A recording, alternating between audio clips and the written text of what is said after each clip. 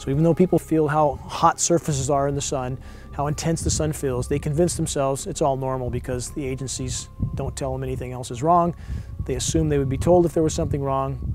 This is a very naive notion.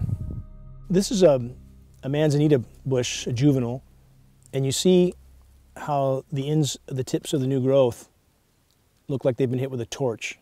These most hardy species of brush, a manzanita plant, they're dying throughout the forest. Whole mature organisms 10 feet high are flashing out dead.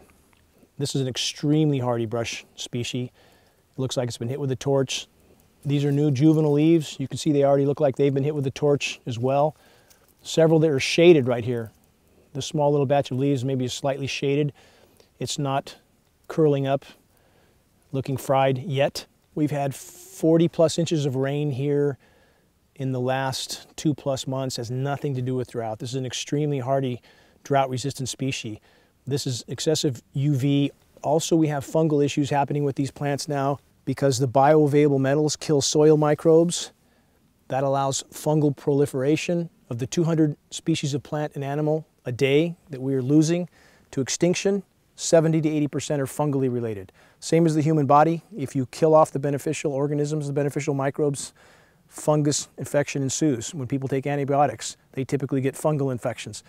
Nature's no different. This is a slightly larger specimen of manzanita. If you look at the whole tree, it certainly does not look healthy because it's not healthy. And you see it's not flowering. This plant is horrifically affected from the excessive UV, from the bioavailable metals in the rain, which kill soil microbes, has an effect on the root systems. This is a main source of food for forest animals. These flowers produce berries. Turkeys, bear, and many other species rely on this as a food source. They have no food. When this is the most a plant can produce, a couple small pods of flowers, there's nothing for the animals to eat. This is happening throughout the forest, steep decline, even with normally very hardy specimens like this manzanita. And here's more species of manzanita. This is a silverleaf manzanita. You see smaller plants in front with the very discolored leaves. That's fungal infection. As the bioavailable metals are killing soil microbes, changing soil pHs, changing forest soil compositions, it has a horrific domino effect. Although Forest Service and USDA foresters will not admit to this implosion that's happening in the forest, it's absolutely happening. And you see even in the background, even whole specimens, mature specimens of manzanita that flash out stone dead black from fungal infection. So this mature species, stone dead, the fungal ailment that is affecting so many of the silverleaf manzanita, this tree has succumbed to it. But if you look a little bit past, here's a tree that has not yet completely succumbed to this, still putting out some flowers, but much less crown on this tree. All the trees have much less crown than they had only a few years ago. They can't take the excessive UV, so their foliage starts to decrease, dead branches start to appear, they can't leaf as well, they can't flower as well. They're simply trying to survive the exposure to the excessive UV. So some plants are stronger than others, some individual organisms stronger than others, but we're seeing a huge percentage flash out stone dead throughout the forest. This is another larger specimen of black oak. It's mid-February, it's already leafing out. It's 2 months ahead of when it should be leafing out. The leaves last fall stayed on the trees, and in late November, December, when a certain series of rains comes, we've seen this the last 4 years, all the leaves on the deciduous trees wad up dead, but still hang on the tree. As you see lower down on this tree, that's what we have. It appears to us as if some sort of defoliant is included in the aerosol spray mix, and we know fruit farmers have been using this type of method to cause their orchards to go dormant for years. This is because the temperatures have been rising so progressively. 5 years ago, we saw the deciduous trees still fully leafed with green leaves going clear into January. Now we see fully foliated native oak trees with stone dead leaves that hang on the trees all winter long. And as you see with this tree, the new leaves are coming out 2 months early, while dead leaves are still hanging on the tree and have been all winter. You can see the topography in the background. It's quite steep here, and we're northeast of Redding, California. So even in these drought years, we still have what would be considered by most standards a fairly high degree of rainfall because of orographic enhancement. We're a couple thousand feet higher than Redding, and the way the storms usually move up the Central Valley, it wrings the moisture out when it hits this higher topography. It's called orographic enhancement.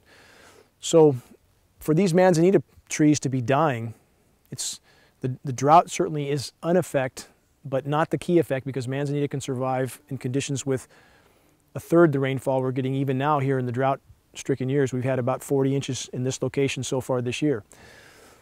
But now we're seeing, because the storms are not the normal low-pressure counterclockwise circulation that we've historically seen, and we know the aerosolization is going on because the lab tests prove this, the precipitation is full of the same toxic metals listed in geoengineering patents.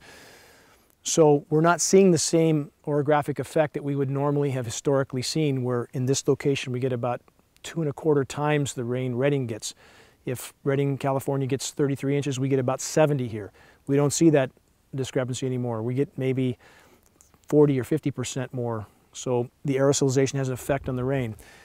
But with the plants, the organisms, the trees, we know in these locations here, I've been here with USDA soil scientists testing soil pHs. We have the USDA background studies, so we have a solid baseline. And we know the soil pHs here in this region have changed 10 to 12 times toward alkaline in the last 10 years. Those are astounding changes. The effect on the organisms is clear. Again, not only do we have the pH changes, but we have the microorganisms that are being killed from the bioavailable metals. We know the effect of the bioavailable metals on the root systems. With many organisms, it causes them to stop nutrient uptake, so they start to die a slow death. We know we have excessive UV now. Again, the forest ecosystem is imploding. The lack of wildlife here is very evident. It's virtually silent here in a forest that was thriving only 10 years ago. So again, the geoengineering assault from every direction is completely thwarting the web of life here in the boreal forests of Northern California. This is a native black oak. This is a mixed hardwood and conifer forest that we're in right now. This tree, the Cambrian layer has been completely fried off the tree from the base of the trunk to the tips. All the branches that are exposed to the south-southwest side, the Cambrian layer is virtually fried off the tree. This was one of the most canopied areas in this particular canyon, and now it's an open canopy. The sun comes right through, the trees are dropping their foliage, and they're just flashing out dead. You see the tree in the foreground, that's a large Doug fir just flashed out dead. Again, the ones around it are losing foliage. That fir is in the process of dying, it's thinning out, dropping needles, branches are being let go. As you look at the fir on the right as well, you see his branches are gnarling. You see some dead branches sticking out. Foliage is very thin.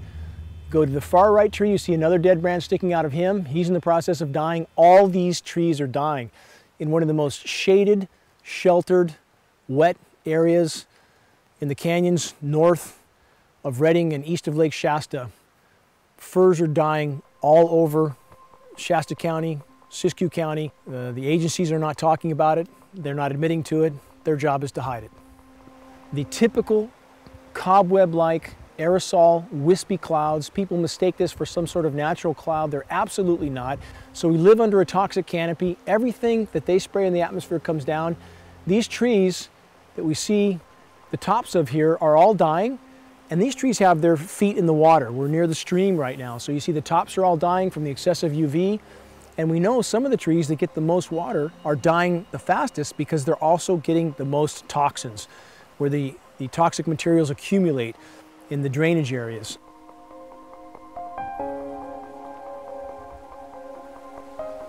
It's extremely alarming to see the decline at the rate we're seeing it here in the forest. We're now being told that the climate engineers want to start using the terms albedo enhancement or cloud reflectivity enhancement. They don't want to use the term geoengineering any longer because people are waking up to that term. It seems that the effort to try to deceive and confuse the population as to what's going on in the skies above their heads continues, and the whole of academia is helping to hide what can only be described as crimes against humanity, crimes against nature, not just ecocide or genocide, but omnicide, the destruction of all life on Earth. And that's literally what's happening from these programs. Whatever the intent, the result is the same. And for us on the ground, it amounts to biological warfare as well. We know we are breathing what they are spraying. And the fact that they don't point that out should be alarming to a population that is being exposed to what they're spraying.